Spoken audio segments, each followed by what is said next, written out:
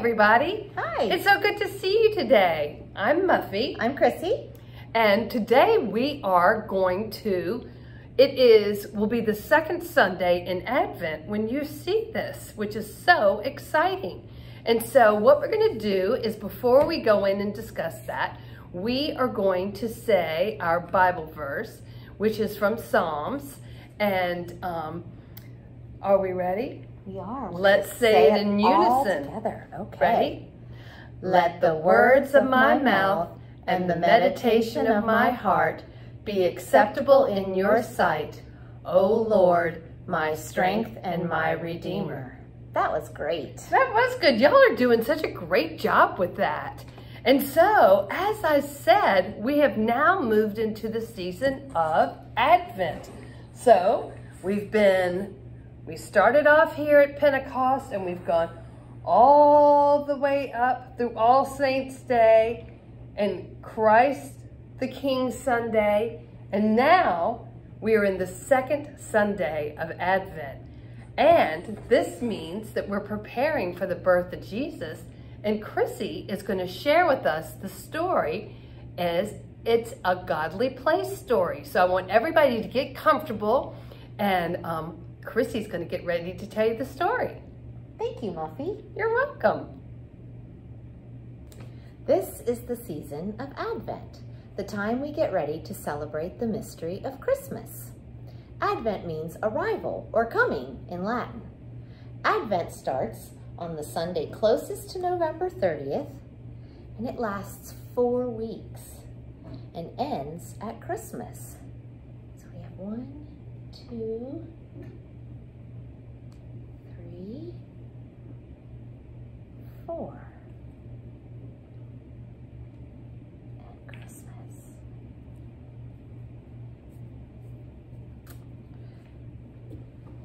It is a time of reflection or thinking about the coming of the baby Jesus. During the season of Advent, we are all on the way to Bethlehem, where Jesus will be born. During the season of Advent, we are on the way to Bethlehem to meet the Christ child. But who will show us the way? Prophets. Prophets are people who listen and speak the word of God, so they can show us the way. Isaiah was a prophet, and he had a message. He knew one day the Messiah would be born. The Messiah would be like a light shining in the darkness. Isaiah's message is in the Bible, and Muffy will share that with us. Yes. It's in the book of Isaiah in chapter 8, and it says, "The people walking in darkness have seen a great light. On those living in the land of the shadow of death, a light has dawned."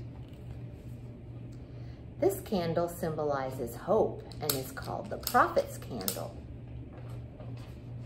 The prophets of the Old Testament, especially Isaiah, waited in hope that the Messiah would come.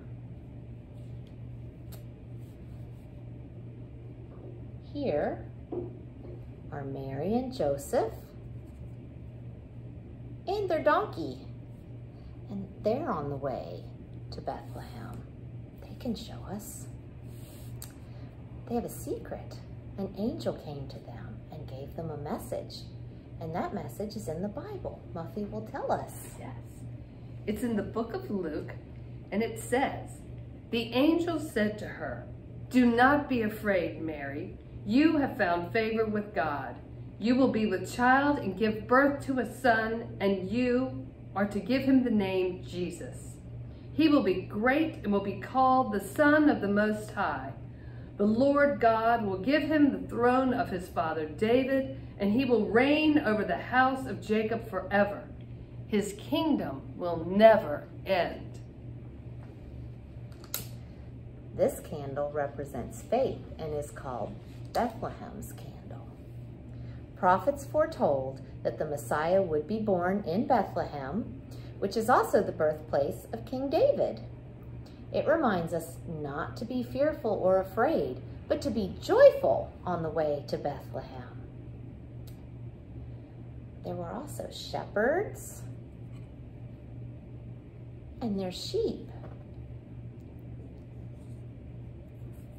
They're on the way to Bethlehem to see the special child who was born. An angel came to them with a message, good news, and that is also in the Bible. And there were shepherds living out in the fields nearby, keeping watch over their flocks at night. An angel of the Lord appeared to them, and the glory of the Lord shone around them, and they were terrified. But the angel said to them, "Do not be afraid. I bring you good news of great joy that will be for all people.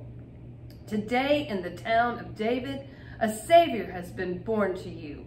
He is Christ the Lord. This will be a sign to you. You will find a baby wrapped in cloths, lying in a manger." This candle represents joy, and it is called the shepherd's candle. The angels announced to the shepherds great joy that Jesus came for everyone, even humble, unimportant people like them. Who else can show us the way? Angels.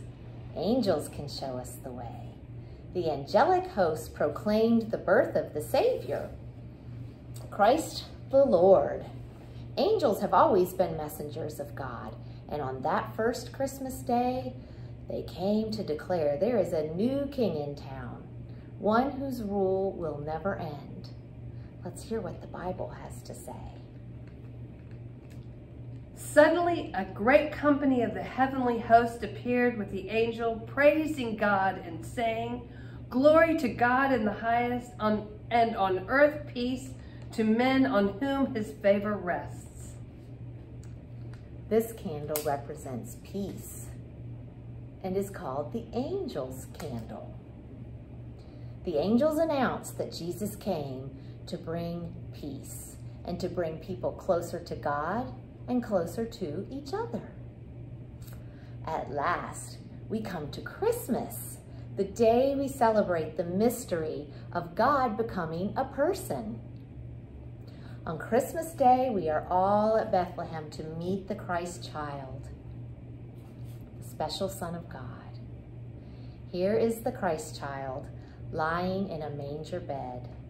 Christ the light, a light to the whole world. This is the Christ candle.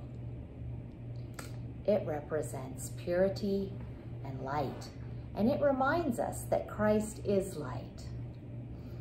The light of Christ can shine in the darkness, and the darkness will not overcome it.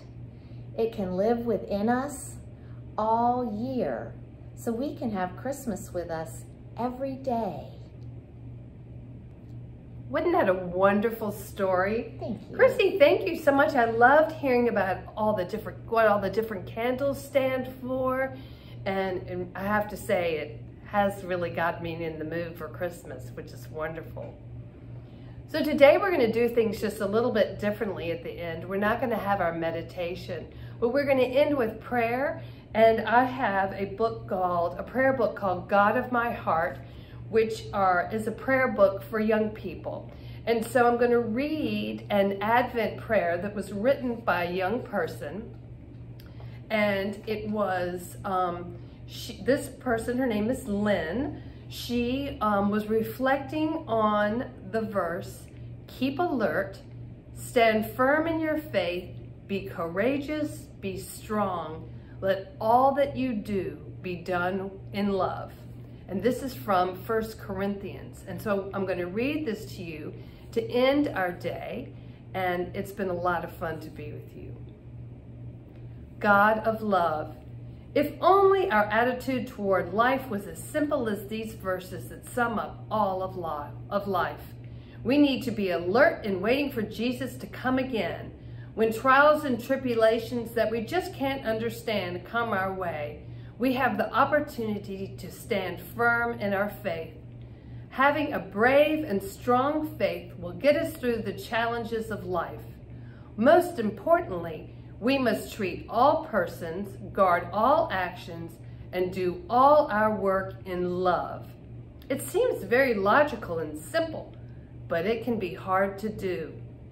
Please, God, help me remember and refer back to these few powerful words as I go about my day. When things are rushed and time is short, help me to do all my work in love.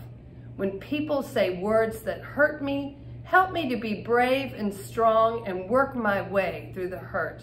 And last of all, when I doubt your plans and your love for me, help me to stand firm in the struggle and know my faith in you will not fail me.